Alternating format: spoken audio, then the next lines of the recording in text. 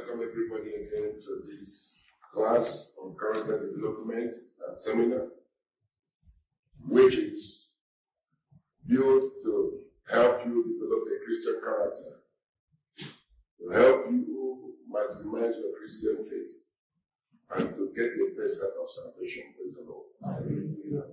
Character is you, and you are your character. I was talking to a pastor friend of mine yesterday. He said to me, without knowing what we are doing here, he said, the biggest problem we have in the church now is that people don't have character. Without knowing that this meeting is going on. He said, lack of character is the biggest problem in the church today, in the body of Christ. And he said the church is not doing anything about it. And I was listening to him. When he finished, I said, we are running character development classes. He said, what? I said, yes, we are running character development classes. You see,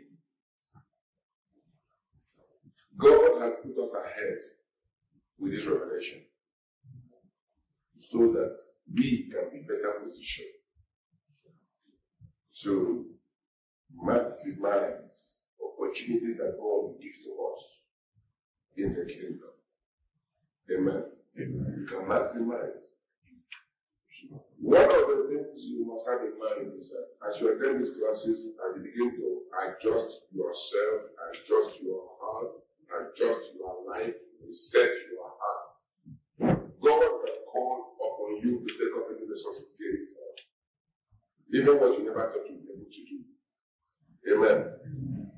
Remember what God said. He said, because you have rejected knowledge, I have also rejected you from being priests unto me. Amen. Which also means that when you accept knowledge, when you receive knowledge, God then also can deploy you in ministry. Amen. Deploy you in ministry. Praise the Lord. If you look at the Bible, when they married their daughter, it was the fathers that threw a party to celebrate their daughter. That's what is in the Bible.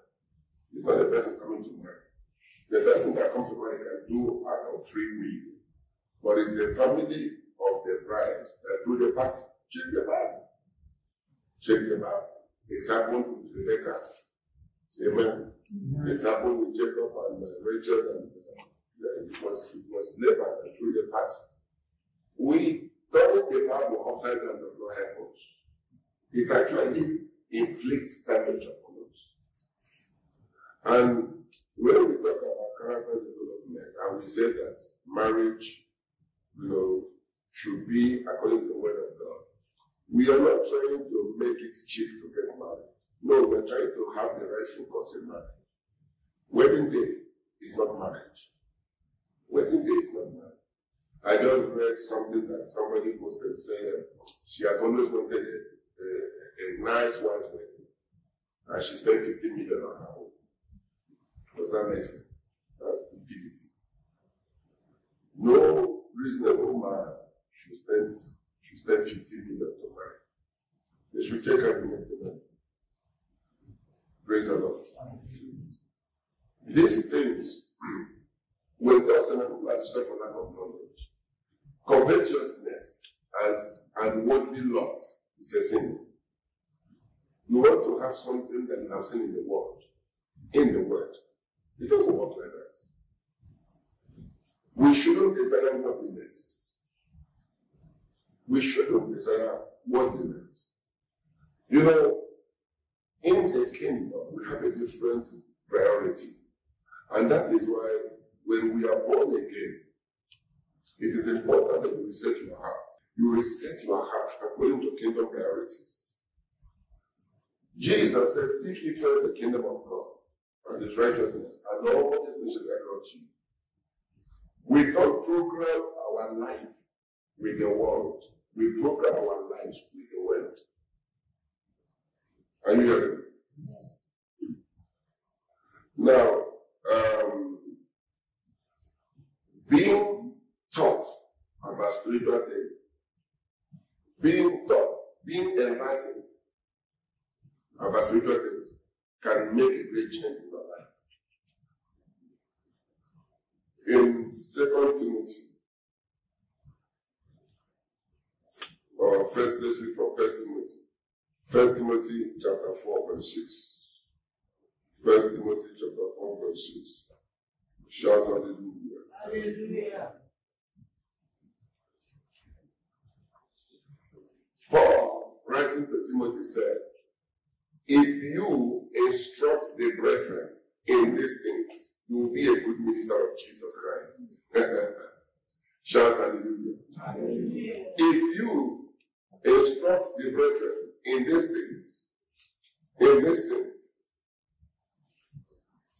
you will be a good minister of Jesus Christ, nourished in the words of faith and of the good doctrine which you have carefully followed. So, for you to be properly taught and educated will change your life. It will change your life. And some of the best instruction for a believer you will find between Timothy and Titus, because Paul was talking to his true sons.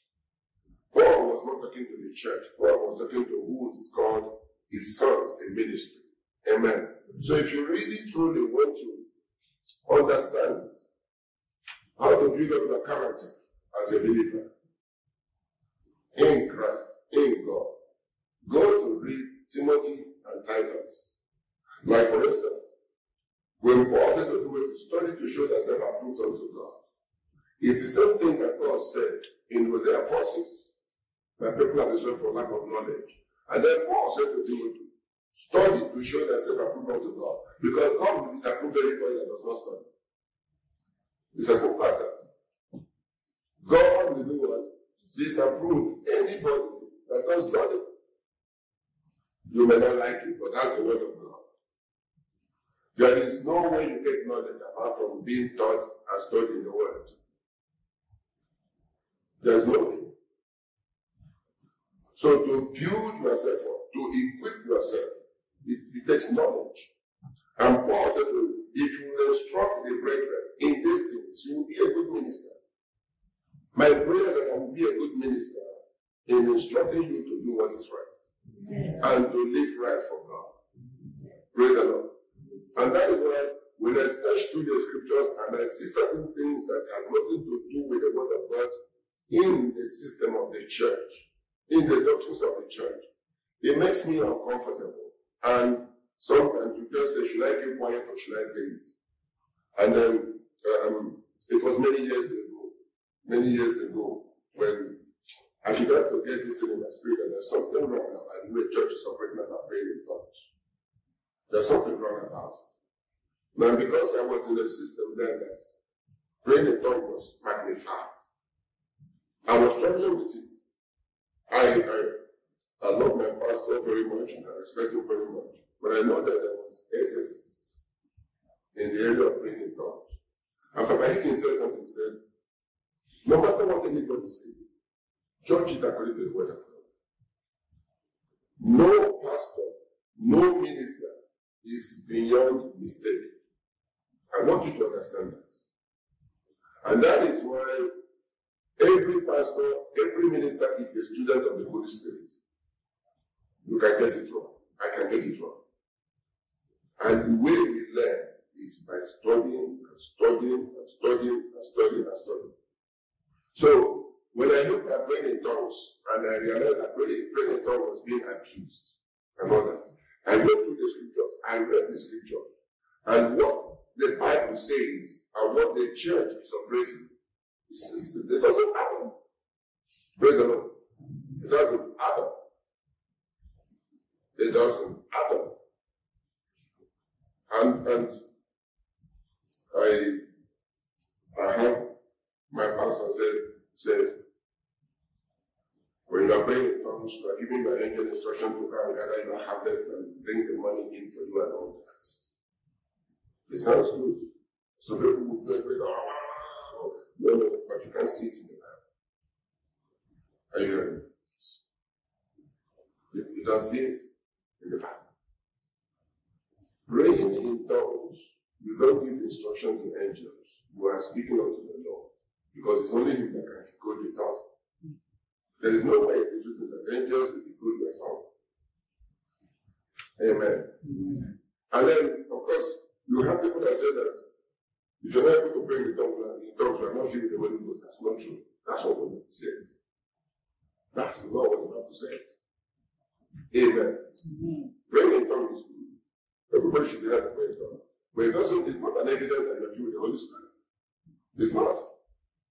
It's not. If you check the gift of the Spirit, and that is why education is important. Because there are many people that are in self-condemnation because they don't speak in tongues. They think that why I suffer from it when as a young Christian. I suffer. I thought I'm doing something wrong. I thought there must be something wrong. But remember what the scripture said. The scripture said that the Spirit gives to every man as he wills. Amen. Your own is to desire, but it's up to the Holy Spirit to give. And that is why being educated will help you to be balanced as a Christian. And when God said, when people are destroyed for lack of knowledge, we come under bondage because of lack of knowledge. For instance, you see a family that is struggling financially, and their daughter is getting married. And they come under intense financial pressure because they say they don't want to be put to shame. They want their daughter to have a big wedding, a white wedding. And they bring themselves under that bondage. And meanwhile, it is not necessary. Amen. You can marry your daughter on the weekend, Friday, Saturday, Thanksgiving or Sunday, and nobody will know. And that marriage will be as wonderful as any other marriage. It's not what you spend on wedding day that makes a marriage good. And yet, this yoke has come into the church. Young men now, when they are due to marry, they start counting the cost. We shouldn't be like that. We shouldn't be like that. And then you see Muslims, when they want to get married, they just go there, they gather, they go over the person, go over, they are married. You don't hear any words. You don't hear any words. You get it? But the Christians have gotten into ceremonies. Pagan, I will call it unbeliever ceremonies. The same thing with burial. The Christian want to give the wonderful, befitting burial. Amen. And the Muslim will die.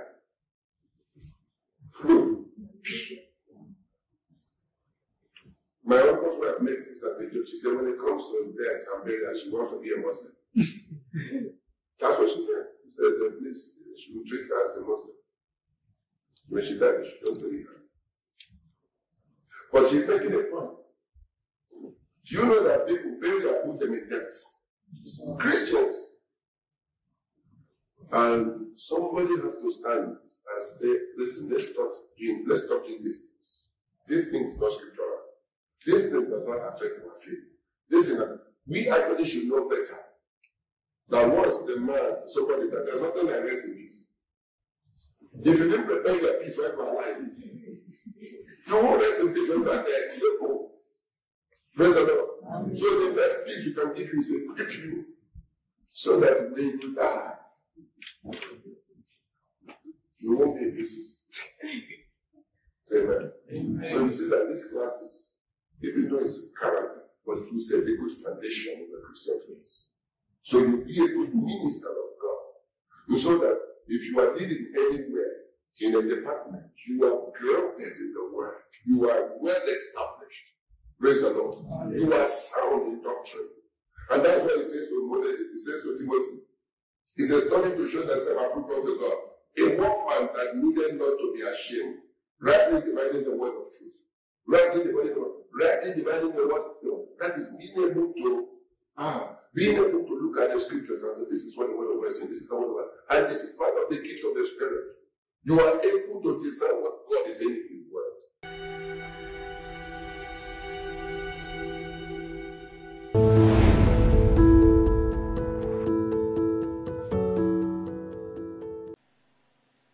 Praise the Lord. God said, talk about me when you sit together with your children. God said, tell your children what I have done for you. The Bible said in Psalm 127 that children are a gift from the Lord. Praise the Lord. And the children are the reward of the Lord. Children are a gift from the Lord. How many times do you sit your children down together and tell them, do you know you are a gift from the Lord? How many times have you spoken to your children over and over and over again that you are a gift and a reward from the Lord? But you will tell them, I carry you 9 months only. Are you hearing me? You will tell them, I carried you and you sucked my breast for how many months? 6 months. You talk. You only carried them 9 months. What about the one that will carry them for the rest of their lives? Have you introduced your children to him? Have you told your children that they didn't come from you, but they have come from God? Shout hallelujah.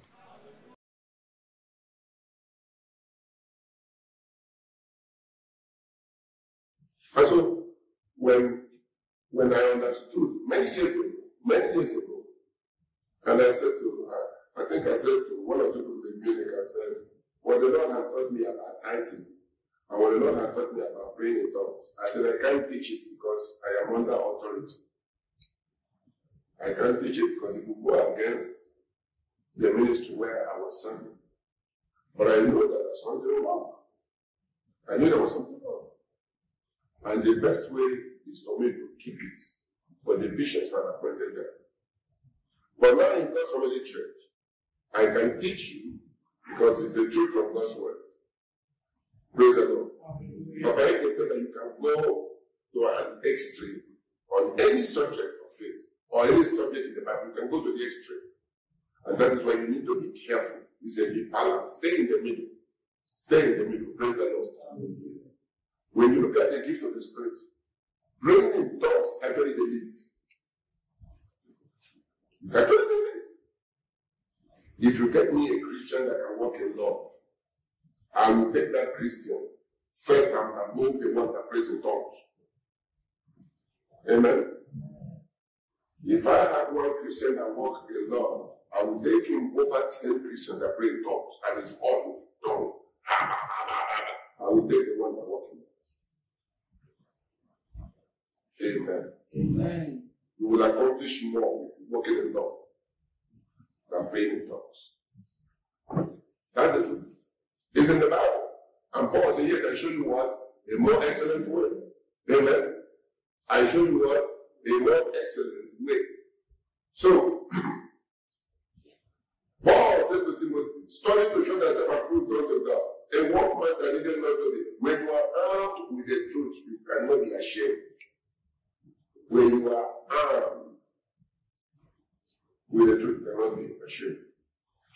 I said we should read from Romans chapter 12. Romans chapter 12. Very, very important.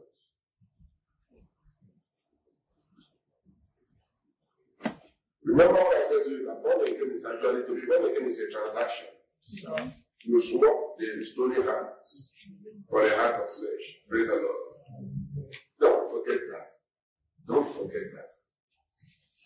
So, as a new creation, when you are spoken to, you will easily change. Because you don't have the heart of stone anymore. When you are corrected, you will easily change.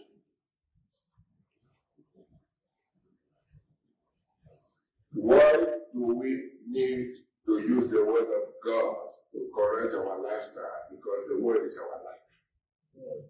It is our life. Amen.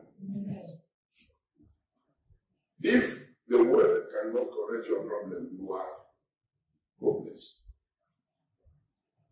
Any situation that the word of God cannot fix is a hopeless situation. And that is why, because the word of God is all powerful, omnipotent. That is why there is nothing you bring under the word that cannot be changed. So we should look at the word of God as the ultimate in solving our life's problem. That is the actual thing that happens when we get born again. We come out of the world system and the solutions. Being born again, we come out of the world system and solution. We come into the word system and solution. Amen. Amen. And the solution of the word is superior to the system of the world and the solution. Even though the one of the world seems to give immediate relief, so to speak, like if you have headache and they say if you take Panadol, it will stop the headache, you took it, it will stop it. Praise the Lord. It will come again next week. You will take it. You come again the week after 2 months, it will come again, it will come again, it will come again. And so they get you to like Panadol. Amen. The word says you can stop headache. Amen. The first battle, maybe you fought it the whole day, and the headache was trying to stay and you were fighting it. You were fighting it. And eventually, 2 days later, the headache left you. It will not come again. Praise the Lord. Hallelujah. That is the difference between Zion's solution and worldly solution. When we fight and win, we stay one. Amen. It will take us time to establish the first victory. Remember what the Bible said, whatever the Lord do, it shall be permanent. You establish the first victory. It becomes permanent in your life. Amen. And so, the effort to achieve the first result, like now, when we talk about your character, changing your character, changing your behavior, changing your conduct, you think, I don't know, it's not easy. Just to let people that offend you go, just not to talk back, just not to curse, not to be bitter, to be forgiving. You think I don't know it? That lifestyle has cost me millions. Whereby, if I go the worldly way, I will recover my money. But will it glorify God? I will get the money right away. But after you have gotten the money, will you still have peace? And so you let go. You let go millions. You let go. Even though you know the easy way to get a solution, but you let go. You let go. It costs you something. It costs you something. But you earn something also with the Lord. The Lord knows that you have forfeited it because of His name. And so the Lord can trust you that in times of trouble, you will not go the world way. Amen. And so God begins to bless you because you didn't want to go the world way. You stick to the word. You believe that God will make a way for you. Amen. Amen. And so the world solution seems to be temporarily easy. But at the end, the word way, the Bible way, is the longest lasting solution on earth, on any matter.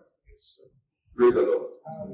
When God makes you rich or blesses you, that blessing does not leave the family. When the person dies, the children will still continue. And when that one, that the children will still continue, because God's blessings comes to generations. When you are going in the world with your connections, with your contacts, you need to be alive to keep it. Amen.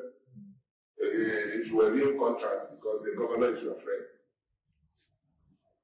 the governor is your friend, so when the governor is removed, you have to walk up to another governor. And then eventually when you die, if your children are not connected to the governors or the government, everything you have will what? You never forget. That's the way the world works.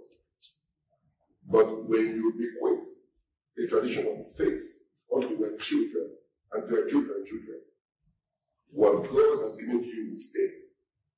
Because God is able to keep it. Praise the Lord.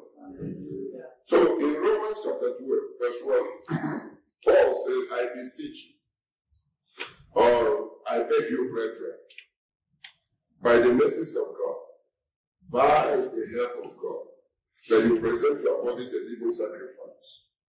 A living sacrifice, holy, acceptable to God, which is your reasonable service. Now, when we get born again, our body becomes a living sacrifice. But beyond being a living sacrifice, Paul said we should present that body to the Lord. The Lord needs to present something to somebody.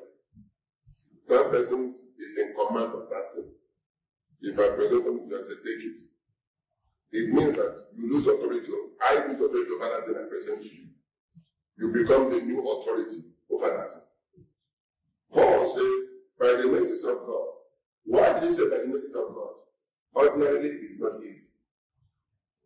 Remember what I told you about grace? Grace is God's ability coming upon you to do what naturally you won't be able to do. Presenting your body as a living sacrifice unto the Lord is not naturally easy. Let me pray that. Because there are so many things your body will have to do. Amen. There are so many things your body will have to do. So now, when you now present your body as a living sacrifice unto the Lord, you become restrained. You are conditioned by the word of God. You become restrained. You can't just do things the way you used to do it anymore. Paul says the love of God restrains us, constrains us. He said, it's not that we cannot do what others used to do, but we can't do it anymore because there is a restraining power. You can't do it anymore. You can't do it anymore. Praise the Lord. You can't talk anyhow anymore because when people hear you, they are hearing Jesus. Remember when we said that our body is the temple of the Holy Spirit, it means that the Holy Spirit is the one that operates in us and through us. So, when you speak, let me explain like this. When I minister to people and cast out devil, you know when the devil manifests clearly through them. You know. Of course I know. With the person's eye closed, the person will see you. Of course, that tells you it's not the person because the eye is closed. You will bring communion to the person, the eye is closed. As the cup is coming, the person will close the mouth. You try to mix the communion. This person alone will normally take the communion. But now, when the devil takes over the dry body, because that is a battle. When you are about to cast the devil out, there is a wrestling, let me put it like that. Paul said, we do not wrestle with flesh and blood. That is what you see actively in the church in deliverance. So, when you try to minister communion to a person, with the eyes of the person closed, the person will avoid to take the communion. The person will close the mouth. As you are coming, well, as I'm coming, the person will be touching you.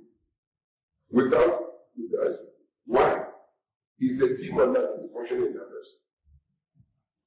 It's the demon.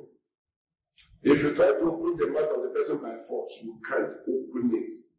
These things I have experienced it, I have done it, until you say, in the name of Jesus, I command your mouth to be open. And so the mouth will open. And then as you pour the communion, there will be a loud shout. The same communion you drink like this is Coca-Cola. In the battlefield, it is something else. It's atomic bomb. In the battlefield, this communion, the blood, is atomic bomb. It's nuclear weapon. Are you hearing me? So, these things you learn in this class. You learn in this class. So, what I'm trying to say is the demon takes over that person completely. When we present our body unto the Lord as a living sacrifice, the Spirit takes over our body entirely too. He speaks through us. You can't see the Holy Ghost physically working. Have you ever seen the Holy Spirit? You cannot see demons also. Amen. Amen. Now, when I have dealt with certain level of demons, deliverance. You hear their smell. You smell the demon. You say, this one. You smell it. In the same way, we also carry an aroma of Christ. When you walk into a place, depending on the level of fellowship with God, there's fresh smell about you. It has nothing to do with perfume. It has nothing to do with perfume. Praise the Lord. And the Bible said that we are the aroma of Christ. We are the aroma. We dispense. When we go, we are smelling good. So, Paul says, by the mercies of God, it tells us that by your ability, you cannot present your body as a living sacrifice. No. You want your body to do what you tell your body to do. Amen.